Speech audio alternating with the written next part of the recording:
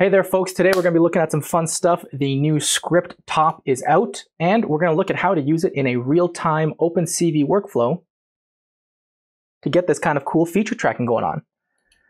So I'm going to go ahead and delete everything I have on my network here except for my video device in. You could use anything you want for this. You could use video device in, movie files of basically anything, people, and really anything.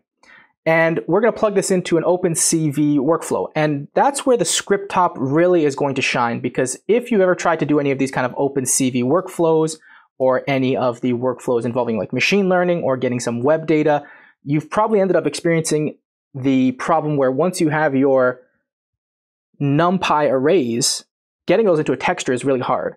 And often what we've seen with our workflows is saving those to a file and then having a separate movie file in that reads those files that we're constantly saving and updating. But this can become quite a bit cumbersome of a process and really doesn't work well in real time.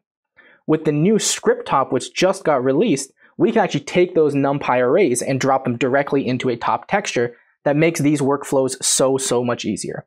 And actually today what we're going to do is, if I open up my browser here, I'm just going to grab one of the examples straight off of OpenCV's website. This is the Harris corner detection. And this is a kind of feature tracking that's really good for doing calibrations for cards or anything like this, or just trying to find general features inside of texture. If you're on the OpenCV website, you'll see that that's one of the first ones that you'll do as you're kind of learning OpenCV. And that's why I'm using it, just because it's a simpler example. But there are so many different ones. And a lot of the things I'm going to be talking about with this example are going to equally apply to all of the other examples. So you don't need to know all the math for this, let's be real. We just need to get to the code, the example code. And I would recommend, if you are going to be using a lot of these algorithms or techniques, you do read about how they work, what they're going to be detecting. But for talking about the implementation, I'm just going to jump down to the example code here. And the first thing I'm going to do is maybe do a little bit of a split screen action where I have my TouchDesigner on the left and I have my OpenCV documentation on the right. I'll just make this a little bit bigger. And essentially, once we make our new script top, we're going to see by default Numpy is already imported. We're going to see it's generating some random numbers and putting a bunch of colors on the screen, which is great. But we want to go really quickly deeper than that. So the first thing I'm going to do is open this inside of Sublime. And I'm going to go ahead, and we don't really need any of these custom parameters, so I can delete those.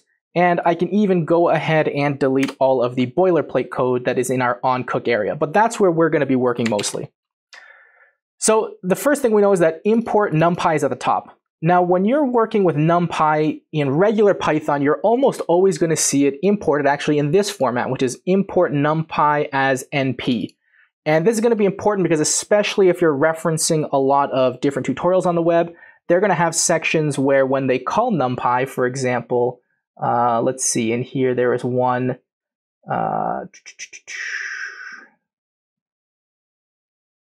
Let's do a search for NP. There it is. They're going to say np.float32.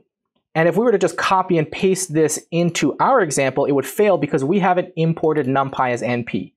So there's two options for what you could do here. One of them is you could go into your script top and just immediately change this so that it's kind of more of that standard Python workflow by adding as NP.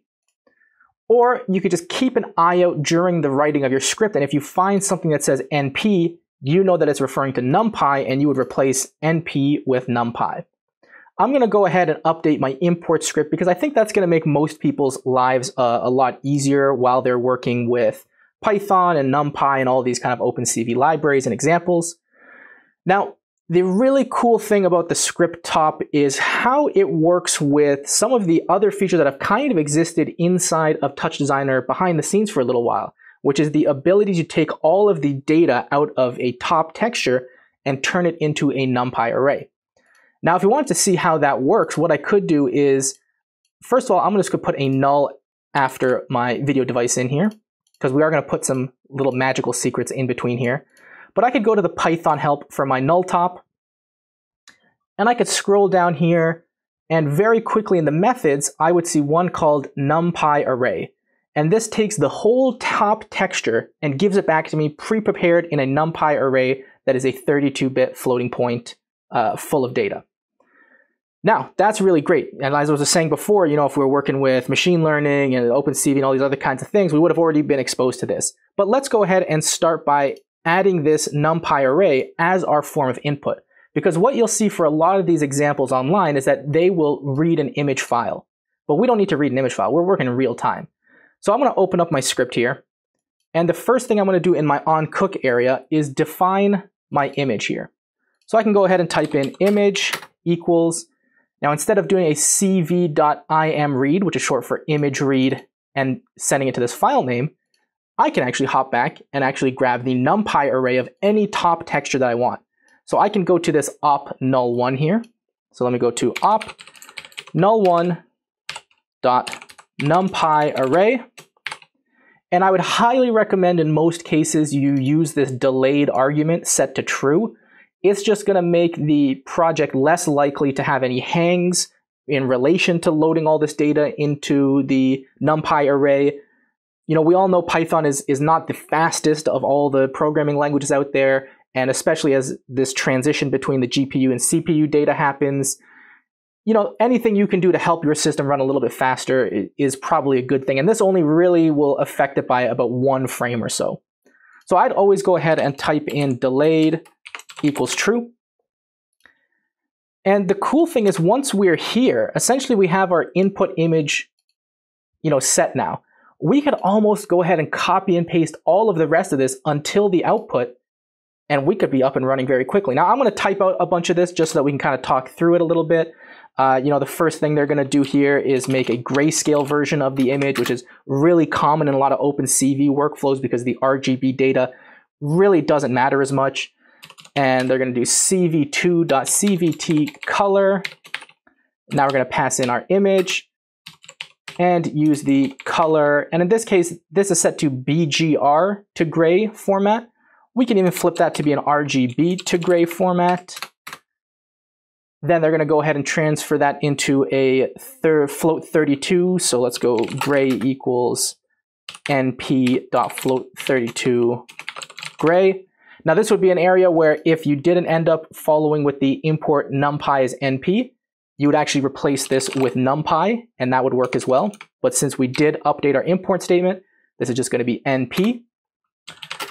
Then we're going to say dst equals cv2.cornerHarris, and we're going to pass in the grayscale argument. And then you can see here it actually tells you what each one of these different values is going to be. We're not going to play with them too much because frankly, you should actually read all of this page to know what these arguments do properly. So I'm just going to go ahead and copy these as they are written here. And then we can see the result is dilated for marking the corners. We're going to go ahead and type dst equals cv2.dilate, dst and none. And then they're going to threshold it for optimal values. And, by all means, this is no real CV workshop. This is just kind of showing you how to get this stuff up and running inside of the new script top, which is pretty exciting. So I'm just going to go ahead and copy exactly what is on the page here. 0.1 multiplied by dst.max. And this is essentially where we go through all the pixels in the image, and then we're going to give them the color blue if their threshold is over that 0.01. So in this case, you can see it's RGB here. Now, one thing to be careful of is if you try and do this exactly as is, and I'll show you what's going to happen in a moment. Actually, maybe we can save it and see the error already. We can. Well, import CV is not defined. Well, we forgot one of the most important things. We have to import OpenCV here. So let's actually go back to the top to our NumPy area, import CV2, save that. And now we're going to see this value array of shape 3 could not be broadcast into this other crazy number. And essentially this is a shape mismatch because this is working at an RGB kind of shape of a pixel. But in TouchDesigner, we're almost always working at RGBA. So the only thing we have to do to make this work is add another number at the end, and I'm going to go ahead and add my alpha channel of 255, and then we can see that error goes away. So that's something to just keep in mind if you are working through a lot of these different examples from OpenCV's documentation or Python documentation. a lot of the time they're just working in RGB, while we're going to be working in RGBA. And you'll notice that these values go from 0 to 255, whereas in TouchDesigner, a lot of the time we're working from a 0 to 1 range. So that's just another thing to keep in mind as well.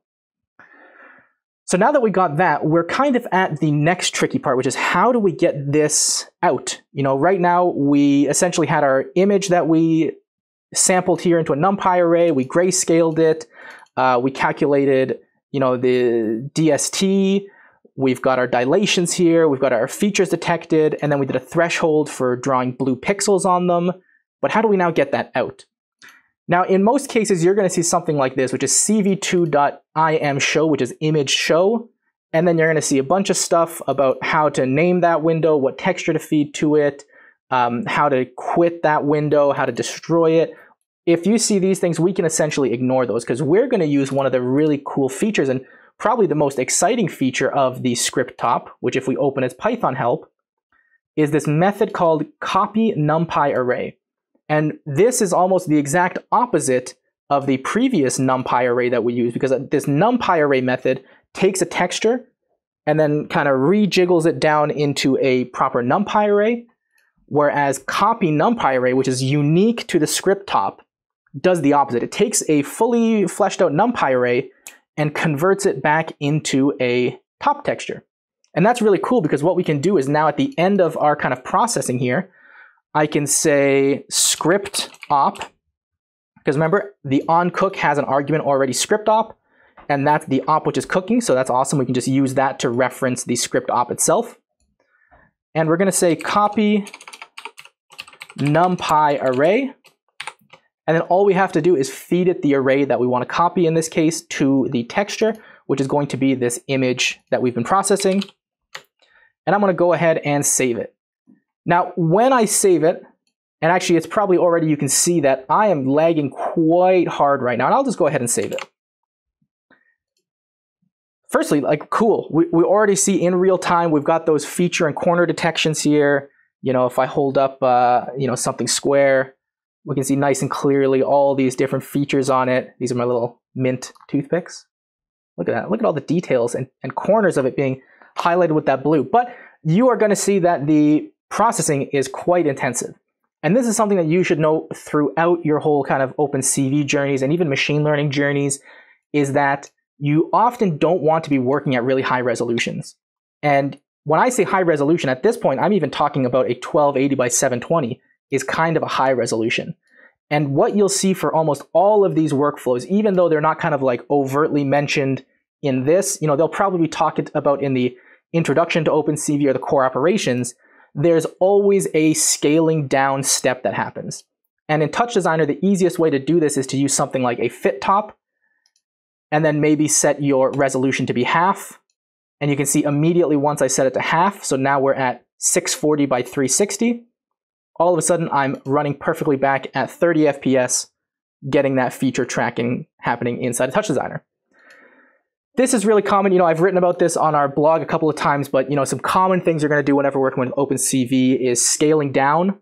That way you can do the analysis, get the data, and then place that back on the larger canvas of yours, the full resolution image. You're going to be doing things like grayscaling, doing things like thresholding. And actually, you can see that was even happening inside of our little example. Monochroming is very, well, I just said grayscaling, but all of these kind of image processing functions that you do before you do, you know, your feature detection or your object tracking are really going to be what help make it perform well and give you good results. Now, hopefully that's exciting, because we literally took an example straight off of the OpenCV documentation, ported it into TouchDesigner, and all we had to do was change one line at the top where we're going to get our input, and one line at the end, which replaces a couple lines where our output would have happened, and we can get this stuff running within a matter of minutes. Now, this works with OpenCV. It's going to work with a lot of machine learning workflows and frameworks because they also rely on Numpy arrays and their own kind of objects. It's going to work with a lot of different encoding formats that you've probably seen if you've been working with Runway ML, things like the Byte64. Those kind of things have ways of getting them into Numpy arrays, which then would mean that you could just drop those straight into a script top and get those output. So we're really excited about the script top, and I hope this helps you get started working with it ASAP. Hey folks, thanks for watching. If you're serious about learning TouchDesigner and getting into our interactive and immersive industry, I highly recommend you check out the Interactive and Immersive HQ Pro. It's the only educational resource and community of its kind for TouchDesigner and interactive professionals. You can click the link in the description to learn more about that. And if you liked this video, hit that like button. And if you're new here, don't forget to hit subscribe and click on the little bell icon for more awesome free content.